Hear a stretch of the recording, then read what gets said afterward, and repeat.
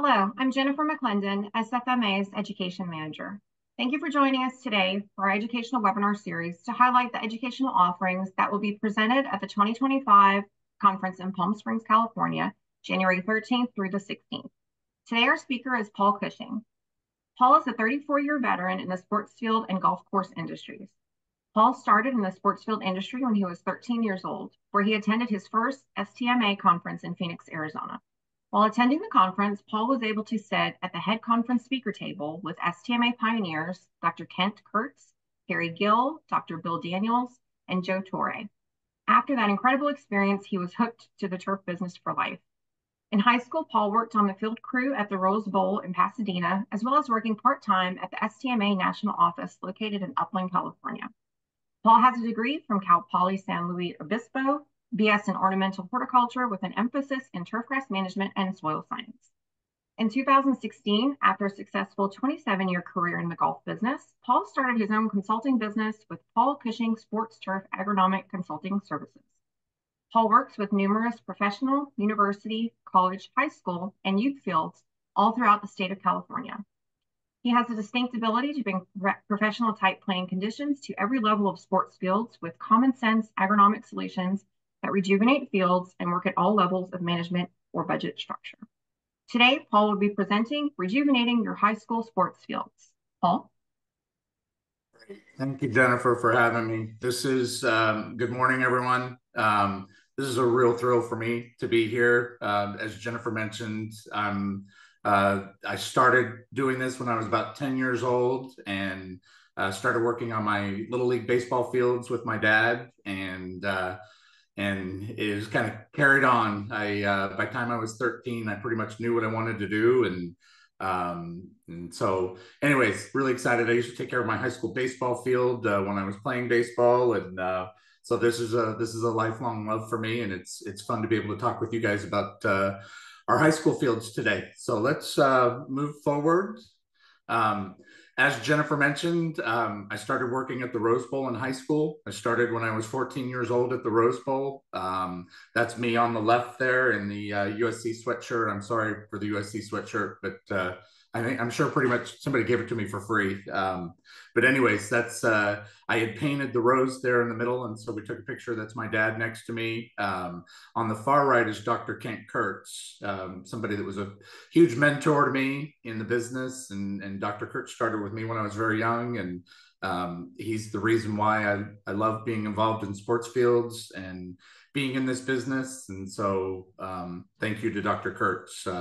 But anyways, as I started in the business, I worked on sports fields, got to college, and then a little bit like Gilligan's Island, I took a 3-hour tour and went away for 27 years. The allure of free golf and $3 more an hour was too much, and I went to the golf business. These are some of the golf courses that I managed while I was a superintendent. I started at Riviera Country Club when I was 21, and by the time I was 24, I was the superintendent. And so some really neat golf courses. Shadow Creek is in Las Vegas, Edgewood up in Lake Tahoe, and then finally finished up my career as a superintendent at Torrey Pines in San Diego. So anyways, I bring a really different perspective to this from a soil standpoint and an agronomic standpoint. And I think the final thing that's unique about me is I was a high school baseball coach and owned a travel baseball club down in San Diego. And so this is really why I work so diligently with high school sports fields, is seeing what the local high schools were like and the poor conditions on fields. And as a high school coach and somebody, that knows how to grow grass, this is when I started my business. I really wanted to get in and make a difference in our youth fields in the area. And so this is kind of a fun thing that kind of got me into the business. And so or that got me into, when I started my own business with consulting, I really got in with high schools and working with their sports fields and improving conditions for our youth. And so anyways, and then with my own company, I do soil and water testing, independent fertility analysis. I do day visits to schools. put together agronomic programs, help them with their sports fields, and then do spraying services as well. So, okay, let's get into so what I want to do with this is just give you guys a sneak preview, a little bit of what you're going to find with this session in January. So we're going to be doing this on January 13th. I want to just give you a little sneak preview as to how it's going to be. And then obviously we're going to get into more depth when we have more time. But here are some of the goals of kind of what our session will be. And we're going to look at improving our turfgrass health through soil and water testing. I think this is really important with high school fields, is that we don't do a whole lot of soil testing to understand what's going on down below. And so really important, if you're in a place where water quality is poor, testing water, understanding how you're getting to where you are is an important aspect to this. And then soil testing, understanding how to change our soil chemistry down below is a big thing. The second point, being able to better utilize the nutrients that you already have in the soil, as well as additives to make your sports fields better. So we'll talk a little bit about soil chemistry, and I think it's a really important aspect of having good fields. So we'll talk about weed control, animal abatement, proper height of cut on our fields. So important. As I go around, I see such a varying degree of heights of cut. I mean, some sports fields that are mowed at 4 or 5 inches, and some that are mowed really low. And so we'll talk about what that proper height of cut is as we get there. Renovation practices, aerification, verticutting, top dressing, all those sort of things we'll touch upon. And then the last thing is seasonal scheduling. And it's not a one size fits all thing throughout the United States. During different times of the year, we're doing different things. And so we'll talk about spring, summer, fall type management programs to help you guys with your fields. So let's just touch upon as we go. We'll talk about a few things that we're going to go through. Soil testing and the importance of regular soil testing. I recommend that you soil test at least 2 times a year.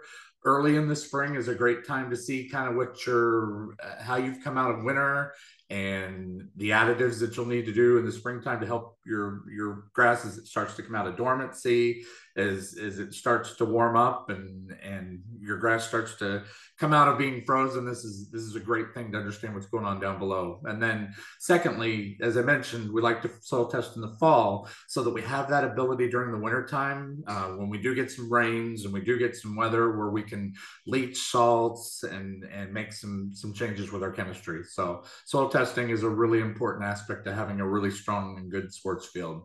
A little bit, and I'm not going to go into this too much. We'll go more into this in the session, but this is a worksheet that I go through with clients, and this is a high school, Whittier Christian, down in the Los Angeles area. Some things, this is what I'll do is we'll go through, talk about our cation exchange. Our organic matter is a really important part of it. Understanding phosphorus. And for us here in Southern California, in the California region, we really struggle with salts. And so understanding sodium management and how that plays a part in, tying up our soils and the complexity of what goes on down below. Calcium to magnesium ratio is that ability for that water to be able to infiltrate into the soil and then be able to release and percolate through the profile. So that's really important. Potassium to sodium ratio is the turgidity of the plant. It's the ability when that plant goes down, when it's stepped on, is it able to bounce back up again? And so these are all things that we'll be talking about as we get into the session. So, and here's an example, a picture on the left. This is when I started at Whittier Christian.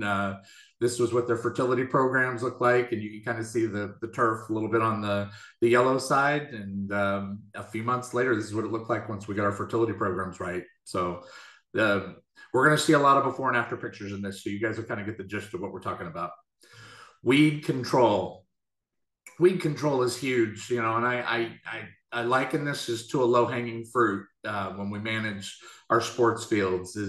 Weeds are one of those things it's an easy thing to eliminate. and here's a baseball field that's probably about 90-95% clover, as you can see. And this field had beautiful turf underneath, but it was just covered in clover. And so real easy, come in and spray this, clean this up, and you're going to see some before and after pictures on this field here in a little bit. But weed control it's an important part of having a great field, getting the weeds out of there. Animal abatement. This is everyone's favorite movie, I'm sure. Caddyshack. As a golf course superintendent, this was always a fun movie for me. But we're gonna talk about gophers a little bit. We'll talk about animals and controlling them. We'll talk about some physical control, as well as using some of the smoke units and some of those that are popular with high schools now. So we'll talk. We'll definitely hit on this. Aerification is a huge part of success with sports fields. And it doesn't matter what level you're at, all the way from little league all the way up to professional, is the ability to be able to poke holes and vent and let our fields that are hard worked, give them a chance to open up and breathe a little bit. We'll talk about some strategies on, during the middle of the season, being able to come in. Picture to the left is core aerification. We like to do that once or twice a year. But the thing that I really like in the center here is solid tine aerification. This is something that you can do a lot. The players don't even know that you've done this. And it's just a great way to vent that upper profile and kind of release some of that gas and get some oxygen to move. And so really good. And then deep tine aerification, which is on the right, getting down 8 to 10 inches, really getting down low and opening soils up. So aerification will be a big topic of discussion. Proper height of cut, I hit upon this before. Picture to the left is a high school baseball field. This is a really good proper cut for the infield. The picture to the right, unfortunately, is what I see a lot of in my visits to high schools and the schools, that I start working with. You see this, fields being mowed at 3-4 inches, leaving the clippings on top. Just the importance of getting in there and mowing consistently, to be able to manage clippings, cleaning clippings off. Those are all things that we'll discuss. So proper height of cut. So, okay, last part of this, we're going to get in. Let's talk about some before and after stuff. So this is a high school down in the Orange County region of Southern California. This is Santa Margarita Catholic High School. This is when we started with this field a couple of years ago. This is what this field looked like. This was in July. So you can see very sparse growth. A lot of us, we see our fields during the off season. This is obviously after baseball season ended. We start to see things decline. And so these guys, in looking at, we did some soil testing on these fields. We had some sodium issues. Plant was taking on 3 times more sodium than it was potassium, which is not good. We had the ryegrass die out. We had some irrigation issues on this field. Had compaction. You name it. It was going on. So came in, did some soil testing, understood, got some applications down, did some aerification. You can see a little bit of a sprinkler on the picture on the left. This is called a micro emitter, and we use this for leaching salts out. We're able to get some gypsum down on the field, and then we're able to leach the salts through the profile with these micro emitters. This is what the field looked like a couple months later. So this was first picture was July. This was in November, and you can see a huge difference. We had done a ryegrass overseed on this field to try and get some surface back in. So obviously you can see this is ryegrass coverage, but you can see just the difference in the color of the turf. Getting the salts out of there, getting the right nutrients in. We were able to change this field profoundly. So this past year, we came in and we did a really cool thing with this field. As we came in, we turf planed this infield out. So the unit to the left is called a turf planer.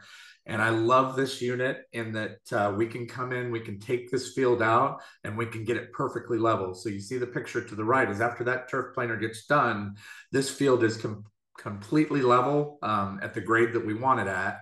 We're able to come in, make some tweaks. We'll come in and do a little bit of work on some low areas and some high areas and things. But basically, this field is ready to go for sod. So we came in, we turf planed this field, removed all the material, did some slight grading, did some fertilization, and voila, we were able to sod this field within, I think we sodded within 5 days after turf planting it. This is Tahoma, Hyper Bermuda on the left. So that's what the field looked like on the left right after we sodded it. This is what the field looked like about 2 weeks ago. So this picture is about 2 weeks old, or about 2 weeks past. So this sod has been in for about almost 3 months now. So so this is what we're starting to do with our fields, is we're getting away from overseeding, getting into being sustainable year-round with Bermuda grass.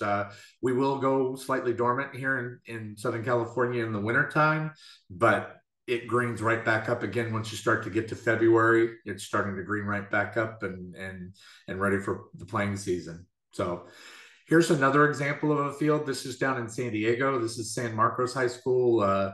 This infield had some serious salt issues. They were about 5-to-1 sodium to potassium.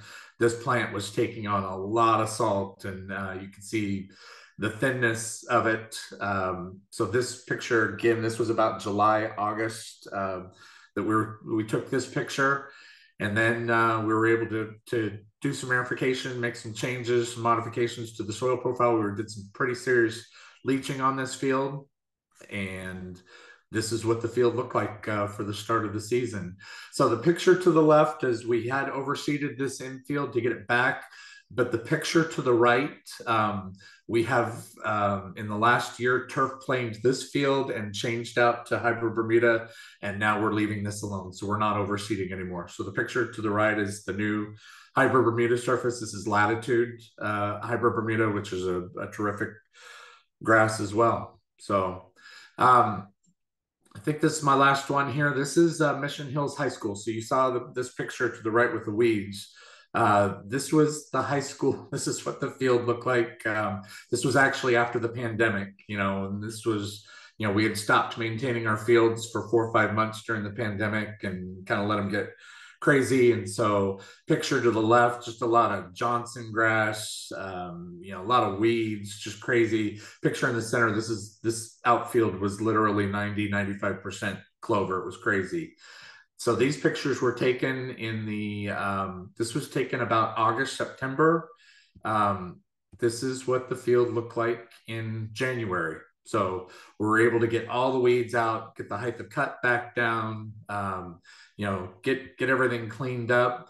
Same thing with the outfield. There was no overseeding on this. This had a tall fescue outfield. So we just got the weeds cleaned up. And so this is the kind of stuff when we get into our session, we'll talk about how to do things, the steps in getting from A to Z and helping you guys improve your fields. So last thing, these are some pointers for the fall for you guys. Is if you're getting, if you're in the West Coast or Southeast, where you're still going to be growing grass in the South. I think the important part that I like to talk about with our high school fields is the use of products like methylene urea, using slow release products, getting away from using the quick release products, and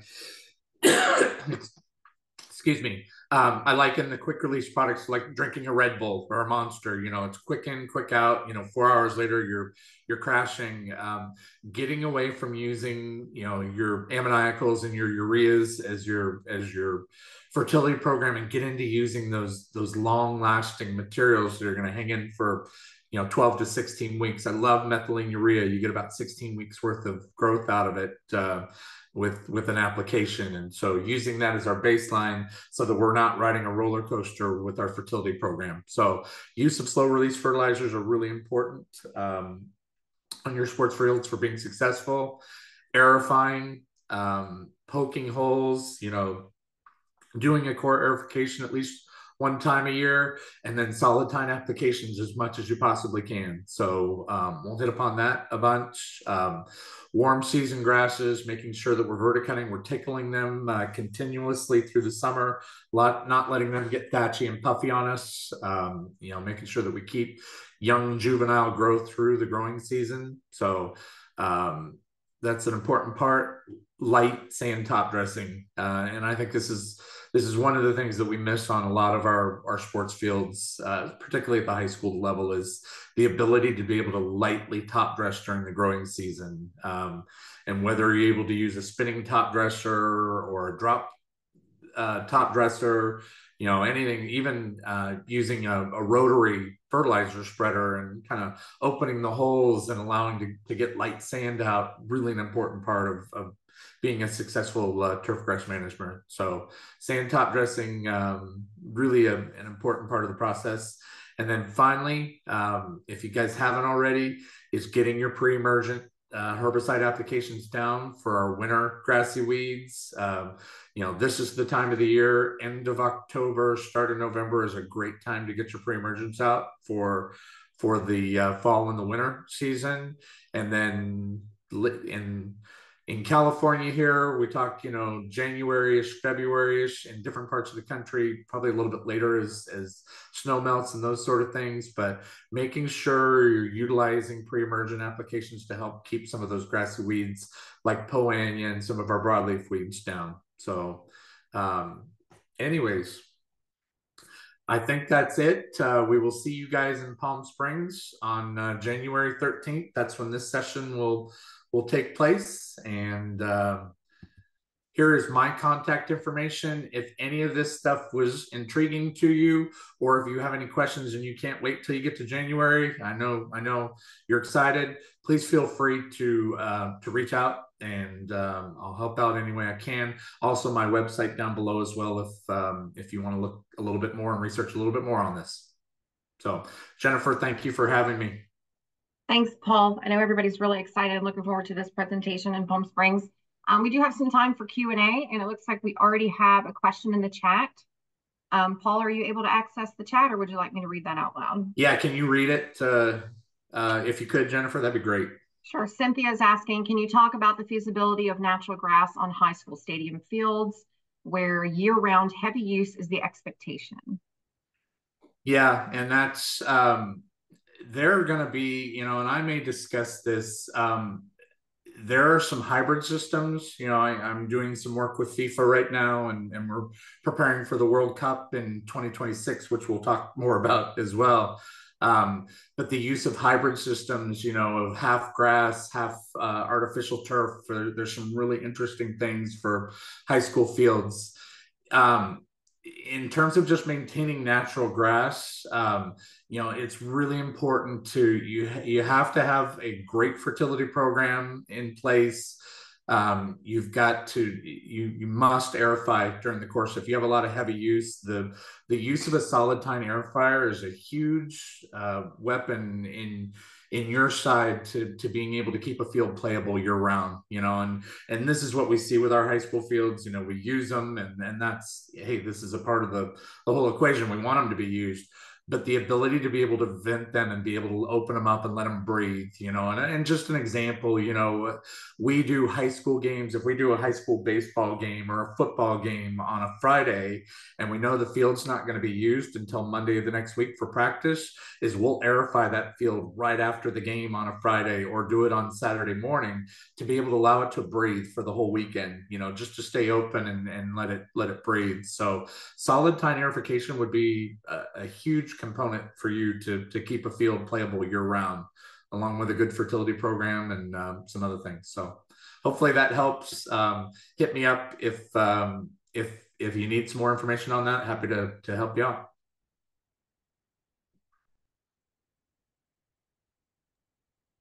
Cynthia had a follow-up question. Can you talk about organic matter and your experiences amending sports fields with compost?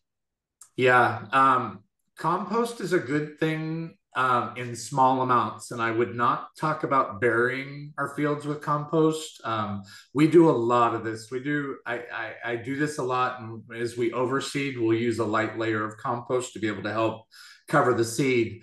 Light amounts of compost with a spinning top dresser or something where you can put a film out is a great thing. Organic matter is a huge driver in our soils. You know, the ability, the microbial activity, the ability to be able to get those microorganisms in the soil working is a huge thing. But you have to be careful. A little bit is good. A lot is not a great thing, because what happens is we'll see our fields sealed off when we do a lot of organic matter, and that organic just tends to seal like a, you know, kind of like a wet paper almost, where it gets real grimy, and it doesn't allow for air to be able to move into the soil, and it doesn't allow it to be able to release. So light amounts are good. I would not say, you know, heavy top dressing on a year-round basis is probably not a great thing, because you're going to build that organic right up in that upper profile, and then other things are going to start to happen. So it's like everything, I guess. A little bit is good. Probably too much is not great on a field.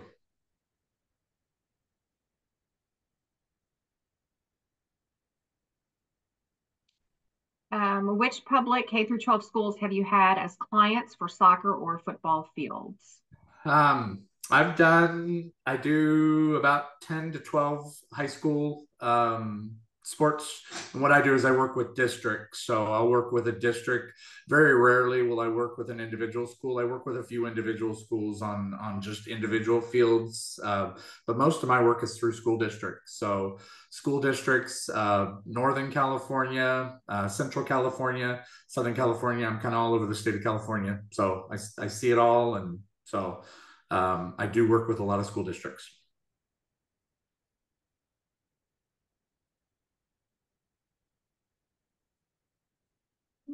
Um, Next question, is it mostly baseball?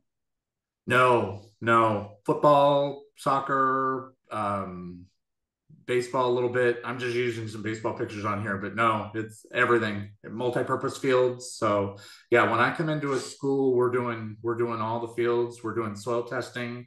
So we'll come into a school, we'll soil test each of the fields, and then we'll start off and set up individual programs for each field, so that you know, because all fields, they're like kids. They're all different. They all have different, you know, needs, and you know, they're not all the same. So yeah, we prescribe programs. I help you prescribe programs to where it's real easy for you to follow, and help get your fields back up and running.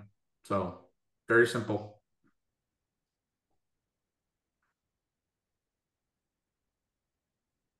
Cynthia says, thank you, great presentation. Awesome. This is just a little teaser. The When we get together, I'm gonna be we'll have some energy drinks, we'll have some sunflower seeds and some bananas and some candy. It'll be a fun session. I like to keep it loose, and we'll have some fun with this. So looking forward to seeing you guys in January. Okay, any other questions? Just put them right there in the chat.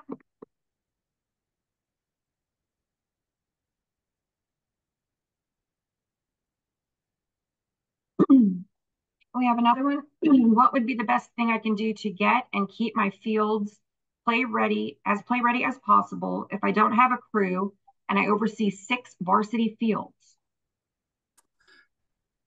As a high school coach, I would tell you, empowering your high school programs to help you out. You know, this is it has to be a partnership.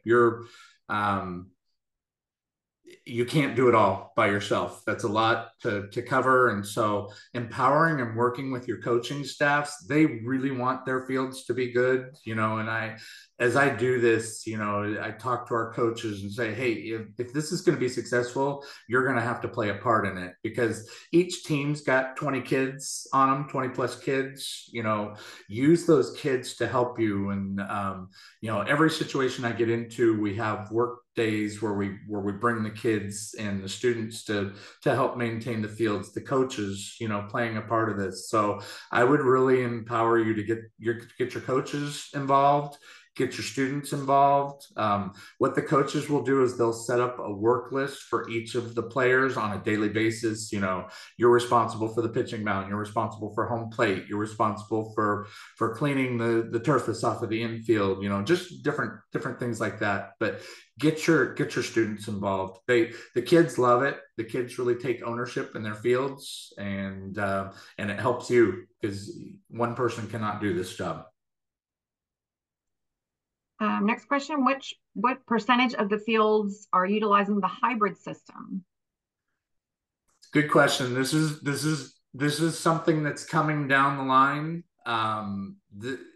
We'll see this in the World Cup in 2026. All of the fields will all be hybrid based fields. So there'll be a mixture of natural grass and synthetic, which will be really cool. I would encourage you to start paying attention to what's going on with the World Cup and what FIFA is doing, the research that Michigan State and Tennessee are doing with this. This hybrid system is really cool. And I think you're going to see a lot of NFL stadiums switching over to this. And once the NFL stadiums switch over to this, then, you know, I think you're going to see some of the major college programs doing this. And then I think it'll work its way down to the high school level. But I really think this is something that's going to a wave of the future. So as of right now, there are very few, you know, high school fields, you know, for soccer goal mouse. We'll stitch the goal mouth so that the goal mouse can wear a little bit better. The center of a football field would be a good place to stitch the hybrid in. And I tell you what, we will talk about this in January. I will have a couple of slides where we can talk about this and touch upon it more. And I'd encourage you reach out to me personally with my contact information. If you want to learn more about this and you're excited about it, I can get you some information right now on it. Okay, next question. How often do you recommend fertilization and what types? Yeah, like I talked about, you know, having a baseline of methylene urea is a really important part of your process. You know, I'd like to see at least 3 to 4 times a year with an application of 1 pound of N with methylene urea. And when you say 1 pound of N, you know, the connotation is, oh, that's a lot of fertilizer. Remember that 80–90% of that is slow release. So you'll get a little quick shot out of it after you put it down, but a majority of it's going to last you between 12 and 16 weeks. So 3 to 4 times a year with methylene urea. If you have a big tournament coming up, or you have an important game coming up, or a stretch where the field's going to be used a lot, it's okay to put some products down, you know, a Turf Supreme or a Triple 15 or something along those lines. But don't let that be your baseline for your fertility program, because again, that's you put that down and a week later it's gone, you know, and it's not great because you get a spike in growth with the grass, but also, you know, it's just not good for maintaining good sports field. So be consistent with the slow release, and then kind of add as needed as you go from there, I guess would be my recommendation. Okay, next question. Any schools using robotic mowers or line painters and finding that it makes a big difference? Yes, and it's all over the place. This has become very popular, and I'd probably say 75% of the school districts that I work with, they have this. And so I think it's a great tool. It's it's been a huge addition, and gosh, the lines are straight all the time, which is a really cool thing too. So yeah, I'm a big proponent of it. I think it's a great addition to what we're doing. Okay. Brett Barker says, thank you, I appreciate it. Okay, any other questions? Thank you, guys. These are great questions, and bring your questions. Hopefully you guys are coming in January, but please feel free to reach out to me if you've got any other questions. You want to text me. I'm the kind of guy, you text me, you're going to hear back from me. All right. Let's check the chat one more time. He is asking, do they use robotic mowers too?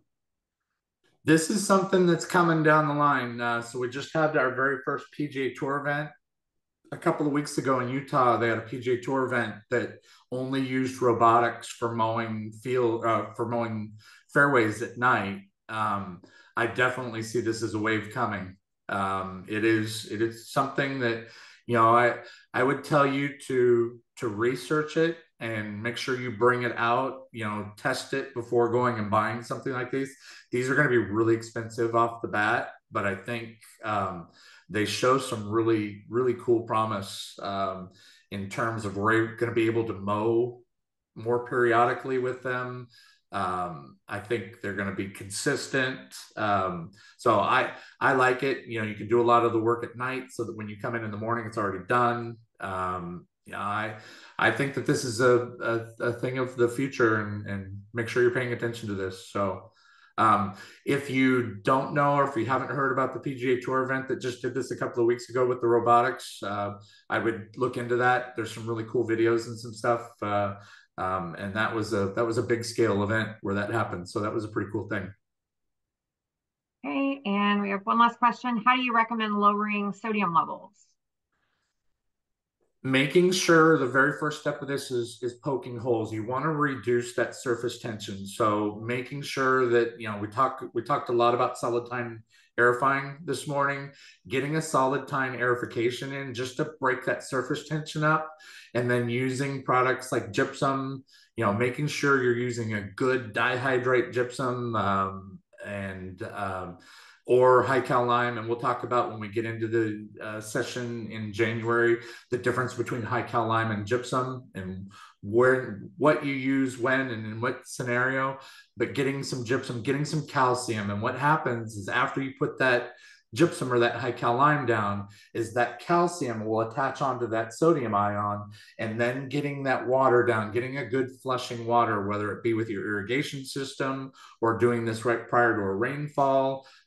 Either of those things are great. You've got to have some good water and able to be able to move that sodium through the profile. So aerification, gypsum, and leaching. It's a really big proponent in getting rid of solids. Awesome. Lots of great information. We're definitely looking forward to this in Palm Springs. So Paul's presentation will be part of our pre-conference education session, which is going to take place on Monday, the 13th, beginning at 1:15 p.m. and running through 5 o'clock. Thank you, Paul. We sure appreciate you presenting and giving us a little taste of what's to come. And Paul's information is there on the screen if anyone has any follow-up questions. And we appreciate your attendance today. Thank you, Jennifer. Thanks for having me, and thanks to everybody for great questions, awesome questions, and looking forward to seeing you all in Palm Springs. Thanks again. Thank you, guys.